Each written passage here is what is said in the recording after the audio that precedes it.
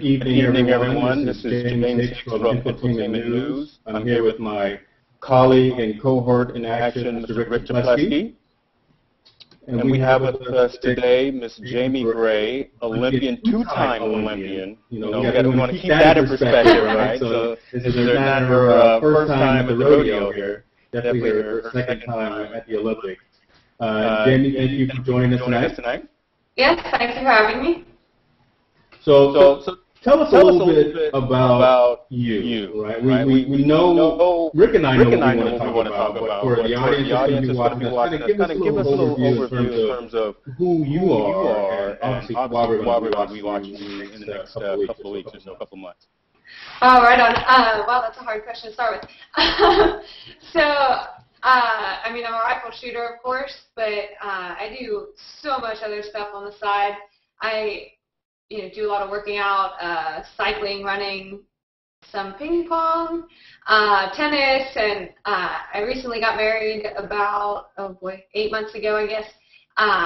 And so I've been spending some time with my husband as much as possible. I've been traveling a lot, so I haven't seen him very much. But when we're together, we do enjoy doing all those things together. And he's a shooter as well, so we also work together, but it's a lot of fun. We really enjoy it. It's great to be able to be around each other all day, every day. Awesome. Marriage, yes. I love you, Vet, and I know Rick is pretty close behind me as well. So it's good stuff. So. It is. Yeah. I don't know if my wife's listening, but yeah. But I wanted to ask one question along those lines. Talk about your husband, and I know, like you said, you mentioned he's a shooter as well. He's a marksman. So, I'm gonna start with the hard question: who's the better shot? That is the hard question. Well, good thing we shoot two different events, but if we'd have to compete against each other, I would hope to say I could win. But we do play some games against each other, and he gets me sometimes. So it just depends on the day. But.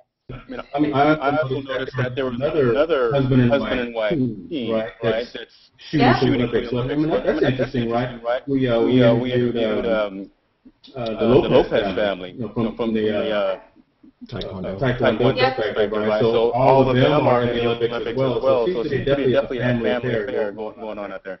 Yeah, it's awesome. Unfortunately, my husband didn't make the team this year.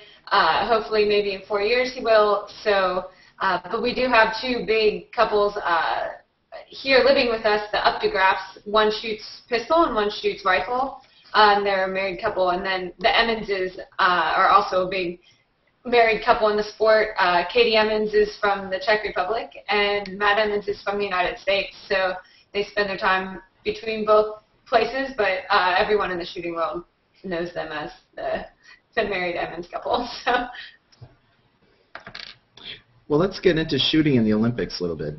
Yes. We noticed you're wearing a Beijing shirt, and we'd like to talk about your Beijing experience. You took fourth in air rifle and fifth in the three-position rifle. Did that experience leave you hungry for more? I mean, you just missed out on the podium. Yeah, I mean, it's interesting because it's bittersweet. The first event in the Olympic Games is the women's air rifle event, actually. It's the first medal awarded out of any medals in the Olympic Games, one of our prized possessions, actually. And being fourth was a little bittersweet. Of course, I could have brought the first medal home for the U.S., but unfortunately that didn't happen. However, I wasn't disappointed with my performance. Air rifle tends to not really be my event. I tend to be a better small bore shooter.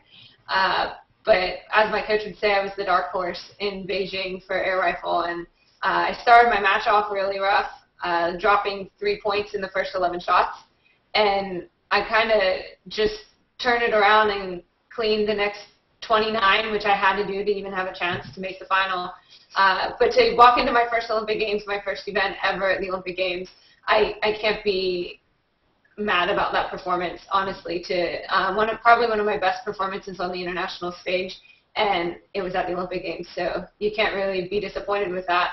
And the same thing in small bore, actually. A couple of days later when I shot the small bore event, it was my personal best in international competition, and sometimes your best isn't good enough.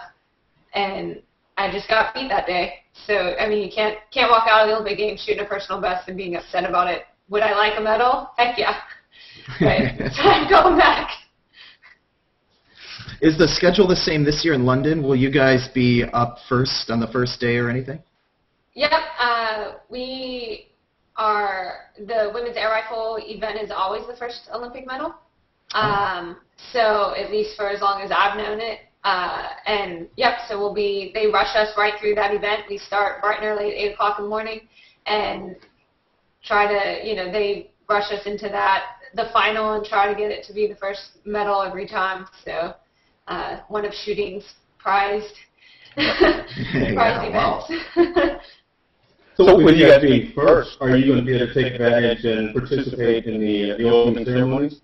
At Beijing, we got to walk into the opening ceremony, but we left right away. So I actually didn't get to stay and see the actual opening ceremony. So it was in and out for me. All right.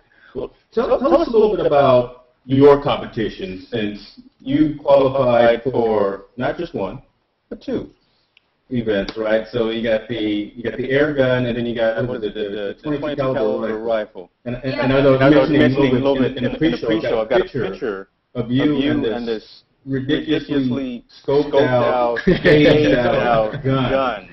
Tell us a little bit about first of all your two events, and then kind of what are those components that you guys have to your weapons there? Maybe weapons. Yeah, we like to say firearms. So, but they're pretty different events actually. Air rifle is shot indoors, all indoors at 10 meters with an air rifle, which is pretty much a pellet gun, a high-speed pellet gun, and then small bore is shot outdoors at 50 meters, and it's a 3-position event. So we shoot prone, standing, and kneeling. Women shoot 20 shots each position. In small bore, small bore is 22. It's just our little slang for it. And so air rifle is shot all from the standing position, and women shoot 40 shots, and we get an hour and 15 minutes for those 40 shots. And then small bore is shot in 3 positions, and you're given 2 hours and 15 minutes to shoot 20 shots in each position. The big thing with small bore is that you have wind out there as well, since you're outside, and that has a huge effect on your small little 22 bullet. So there is some wind skills in there. Of course, going to London, it's a huge skill because, I mean, we all know London's windy and rainy all the time. So, I mean, that's one of our biggest skills we're trying to hone in on here within the next, 45 days, I guess. Who's counting, right? Yeah. So, it's a month and a half to you and me. Yes. But the rifles are different as well. So the air rifle, it's a standard rifle, we call it, and it doesn't have as much adjustments as the 22. So the butt plate doesn't adjust as much. There's a lot more restrictions on it. The rules are a lot stricter on how much the gun can weigh, how high the sights can be off the gun, and we do shoot all open sights. Nothing is magnified in either sport, air rifle or 22. And then the 22 it's called a free rifle. So or a sport rifle for women, but it's the same thing. And you can pretty much do almost anything you can think of to do to that gun. And that's why the small bore does look a lot crazier. They do make similar air guns to small bores, but you can just do so much more with the small bore. You can really make it fit you. So the big thing in shooting is you want to take your body and put the gun to your body. So you want to be in a position that's really natural to you, not necessarily always comfortable, but it's something you can relax in and really be comfortable, shooting in, and then you fit the gun to yourself. Cool. Whereas air gun, you kind of have to adapt a little more to what the gun allows you to do. Right on. Speaking of that, could you show us in the camera like a stance that you would do to hold one of the guns? Yep. So here we go. The standing stance is about your feet shoulder width apart, and then we're putting the hip out. Here, let me move the camera down. You push your hip out, and then you rest your elbow on your hip, and as you can see, it's all bone structure. So this arm we like to be straight up and down, and it just goes straight into the hip, into the leg, and we're really trying to relax everything we can possibly relax. Of course, you have to use a little bit of muscle to stay standing, but you're really trying to relax as much as possible, and that's what gives you a good stance, and that's what allows you to shoot under pressure. The more muscle you have, you get a little nervous, and your muscles start shaking pretty easily, and then we're trying to hit a target. The target at 50 meters is about a dime size. The black is bigger. The black is about this big. But the center, we're not just trying to hit the black, we're trying to hit the center of the black. And the center is about a dime size at 50 meters. And air rifle, actually I have an air rifle target right here I was writing on. So cool. Air rifle is, you're trying to hit, this is a shot target, but in the center of this target, there's a little pencil dot. And that's the 10 you're trying to hit at 10 meters. Pencil dot. So, Did you see where the bullet went through the target, James? So no pressure, right? I mean, the thing is this size, 50 meters away, you got the winds of London blowing. Wow. Yeah, yeah. And the scores, I mean, in air rifle, a competitive score to make a final right now is you'll have a shoot-off for a 397. So that means you're missing that little pencil dot on that target 3 times out of 40. And in small bore really depends on the conditions. Air gun is a lot more consistent because it's all indoors and you don't have conditions to worry about. But small bore, if it's real windy outside, the scores will be a little lower. But people are constantly shooting in the 580s, and on a good day, it's the mid to high 580s to even just make a final, and the top person might be 590. So that's missing that little dime, 10 to 15 times in 60 shots. So it's pretty tough. Is it all or nothing? You either hit the dime and you score, or you miss and you get 0, or is it a distance from the center type of thing? It's a scoring ring. So the center scoring ring is a 10, and then it goes out from there. It goes 10, 9, 8, 7, 6, 5, 4, 3, 2, 1, 0. And if you shoot a 0, you're done. Yeah, so absolutely. We're definitely shooting almost all 9s and 10s. In air rifle, definitely all 9s and 10s. In small bore, every so often you'll throw one way out there to an 8 or so, but you can still make that up in small bore. And air gun, if you shoot an 8, you're pretty much done. And that's the reality of it. Okay, so let's talk about air rifle. You showed us the standing stance, and you mentioned, I think, was that 1 hour and 15 minutes? Yeah. For holding 40 shots. So in that time frame, are you in that stance for an hour and 15 minutes, or do you shoot, relax, and then kind of refresh, get it back up, or what's your approach to doing that? Yeah, you have an offhand stand. So there's a little stand next to you. So you'll pick up the gun and shoot, your one shot, and then you put your gun back down on the offhand stand, load, and then pick it back up and do it all over again. So you're picking the gun up at least 40 times in that time frame. Of course, there's sighters before that, so you get unlimited sighters, and everyone takes a different amount of sighters. I take about 10 because I'm a really slow shooter, so I need as much time as possible to shoot my match. So I have to shorten my sighter time, but you can take unlimited sighters before you start the match. And once you start the match, you have your 40 shots, and you're putting the gun up, and you're taking the gun up and down each time. And a sighter is that a practice shot? Yeah, I was going to ask the same thing. Yeah. Yep, sorry. Yeah, the sighters are a practice shot, and everyone varies how many they take. It's normally between 10 and 15.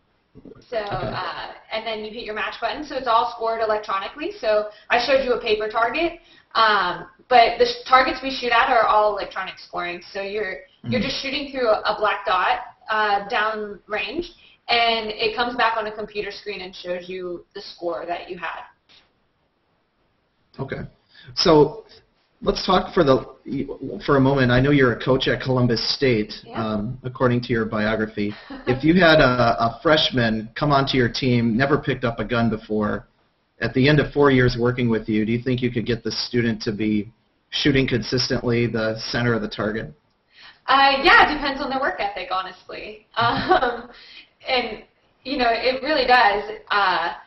If they would work as hard as I'd want them to work, yeah, of course I think I could get them to become a pretty decent shooter. I'm not saying I can take anyone in the country and make them a world-class shooter, because just not everyone is frankly good enough to be world-class. But as long as you're willing to put the hard work in and willing to be coached, yeah, of course I think you could become at least a nationally ranked shooter. And that actually leads into my second question. We know you're a good shooter. You've spent your life shooting. You went to Alaska to go to college to train with some of the best collegiate athletes. You've won world championships in 2011 and 2010. How do you go from being a good shooter to somebody who's that consistent on an Olympic level? Oh, me personally, like I said, I think it's just hard work. I'm a very hard worker. I'm at the range every day. I do stuff on the range and off the range. I do PT, like I said earlier. I do mental training off the range as well. I work with a sports psychologist, a nutritionist, PTs, and I'm really always trying to find something to give me an edge. And that's just what it takes. If you put the work in, you can definitely get the results out. That's a good lesson in life there too, I guess, right? Yes. So talk to us about the family and everyone back in Lebanon, right? As I'm sure everyone is cheering for you and throwing fundraisers and barbecues and all that good stuff. How's that going? How's the support from the hometown going? Yeah, honestly, Lebanon, Pennsylvania is probably the best support I have. Us. Hello. Okay, sorry. We're going to blow this up when we get done. It's going on NBC. It's going all over the place.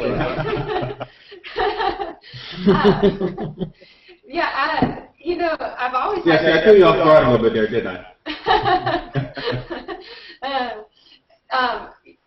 The support from Lebanon has always been there ever since I've been a little kid. I shot BB gun growing up in Myerstown, Pennsylvania, which is a town right next door. And I think we were in the paper as little kids shooting BB guns, and it was a competitive BB gun club. So we went to nationals and everything for BB guns. And then even through my junior program, with the Palmyra Sportsman's Club, we were always in the paper, anything we won, national championships, NRA national championships, just anything was, they're just real supportive of it. They've continued on with me even though I've moved away, and they report on everything. If USA Shooting puts something out in the news, my daily newspaper puts something out as well. The Lebanon Daily News as well as the Patriot News, which is the Harrisburg News.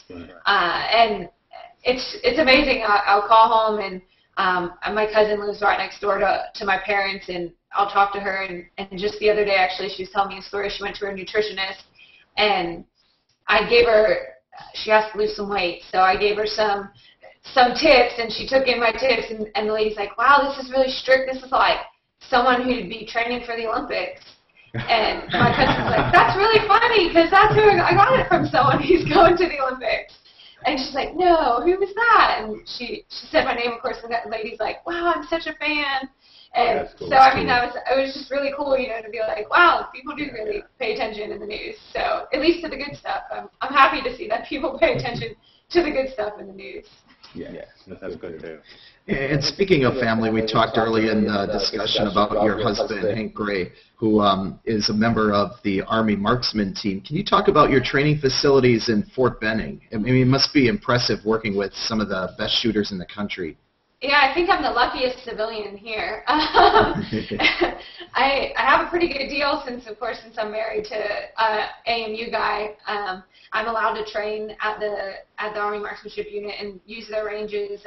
Of course, I help out with some details, but it's not available to everyone. So I really think I'm one of the luckiest people to be able to work with those guys, and some of the best shooters in the country, honestly, and in the world. We have.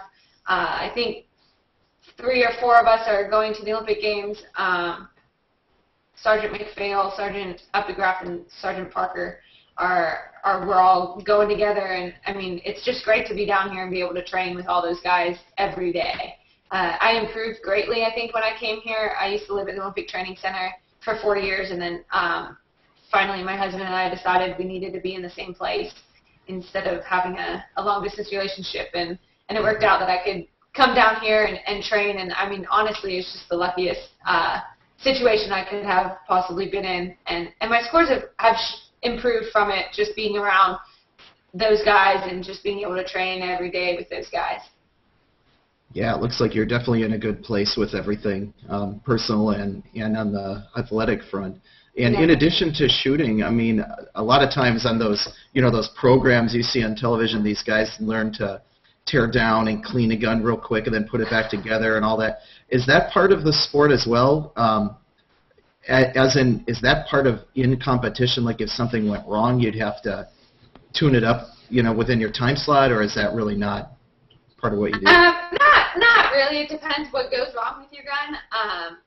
Ours don't malfunction very often as far as rifles go, but some of the pistols, they have more of that. We have a rapid fire event, so you get, I think, 2 malfunctions, and then you have to clear your malfunction. So if you can clear it real fast, maybe you'll have a chance and be able to shoot the rest of your targets. But we don't have any of that in rifle. Of course, our guns have broken. I've had my gun broken before, but depending on what it is, you'll get extra time for it.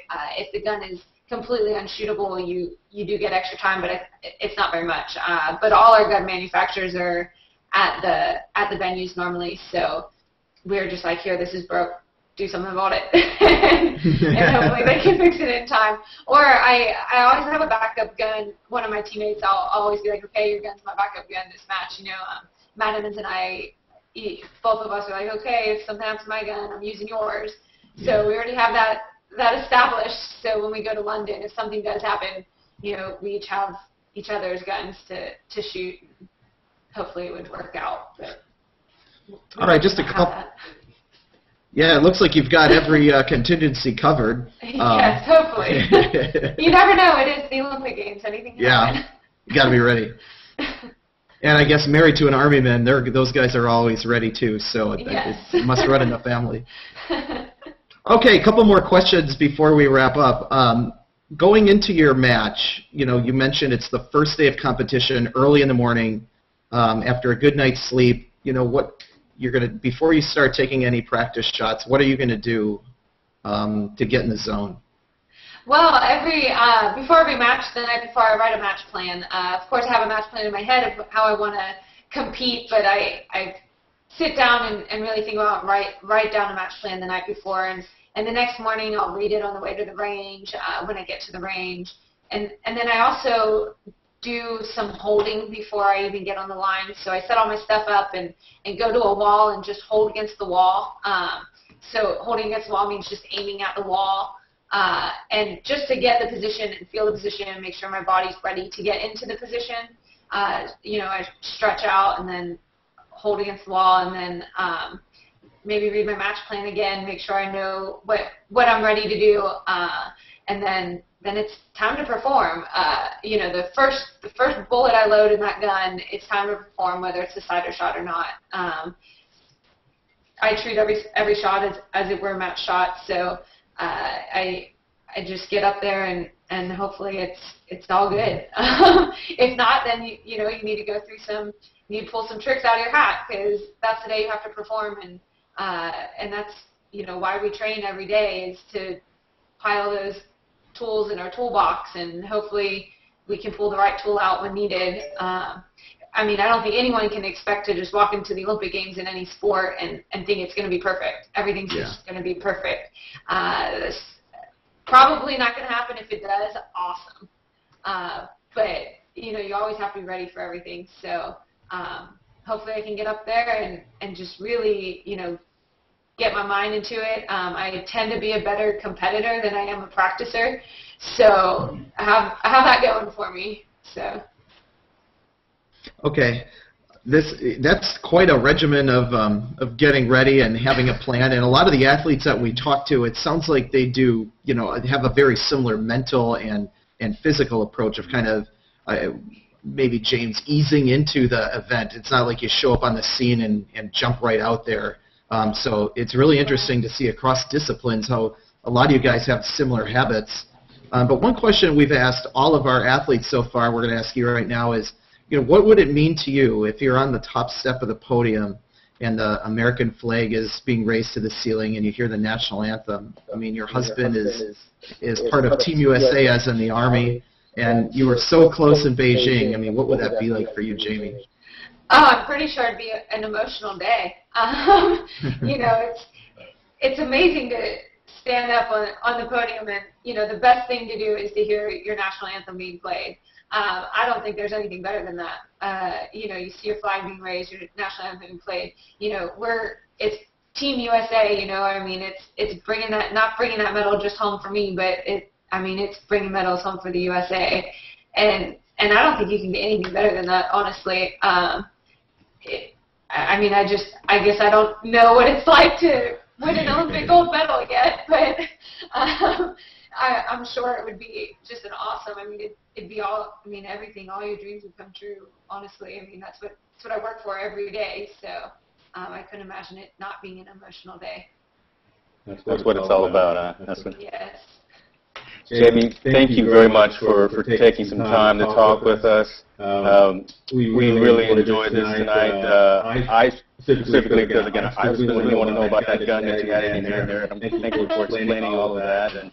And the ciders, what was it? Was that it there? Yes, good word. Yep. We got all the little three-letter acronyms now for shooting, that good stuff. But again, from myself and the whole team at Infotainment News, we definitely want to thank you for taking the time. We will be watching you. We will be cheering for you. Like I said, we'll all have on our Team USA gear and just be jumping up and down at the TV as much as possible.